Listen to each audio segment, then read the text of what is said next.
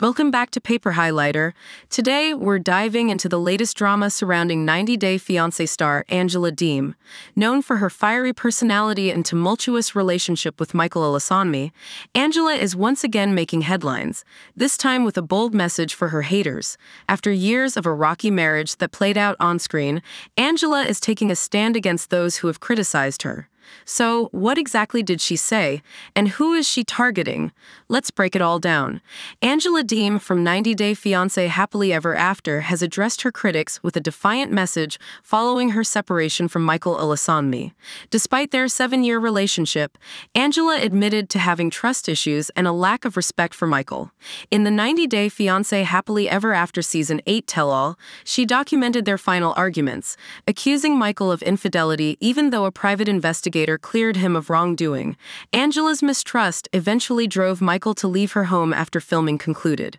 Recently, Angela shared a post from Andrew Hager live on Instagram aimed at those who dislike her without having met her. The post featured a striking image of a skull and carried a message urging critics to judge her based on her actions toward them personally, rather than on rumors.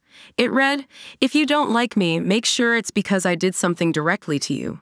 Though Angela didn't name anyone explicitly, the post seemed directed at viewers and co-stars who had criticized her behavior toward Michael. Will Angela Deem ever be able to redeem herself with fans? Angela is working hard to improve her reputation with fans by engaging with them directly and encouraging them to follow her on social media. She's also positioning herself as a victim, hinting that she plans to reveal more about Michael soon. However, these efforts have yet to resonate with her audience. To build a stronger connection with her followers, Angela needs to shift her approach. She should focus on addressing perceptions of her self-centered behavior and demonstrate that she is not the toxic person some believe her to be. Angela won't change people's minds by posting a threatening message on her Instagram. She can't bully her way into making herself look more innocent. Michael has presented substantial evidence against Angela during the tell-all, earning the backing of fans who believe he deserves to remain in the United States, regardless of any allegations of scamming. Fans are rallying behind Michael and hope to see him thrive. For Angela to regain her popularity, she could start by withdrawing her lawsuit and making amends with Michael.